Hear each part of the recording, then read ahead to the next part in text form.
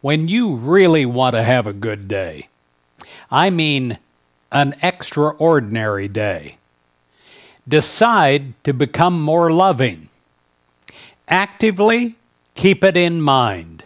Actively practice it and become proactive in loving others.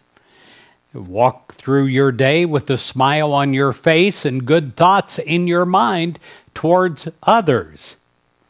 Radiate love to your world, and you'll find that love comes back to you, multiplied. Love is a magnet that draws to you riches and good without end. If you want to increase the flow of good into your life, try to express more love. Radiate more love. If you want a greater understanding of what love is, turn to the 13th chapter of 1 Corinthians and reread those words again. Love brings riches, it brings good without end. Any love that is sincere coming forth from you is beautiful and good. And you literally cast a huge positive shadow everywhere you go. It gives service to others instead of seeking service to self.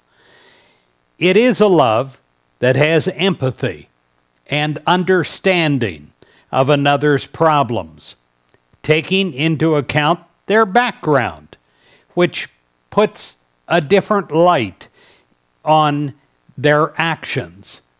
So you don't just wait for others to do good to you, you love them first.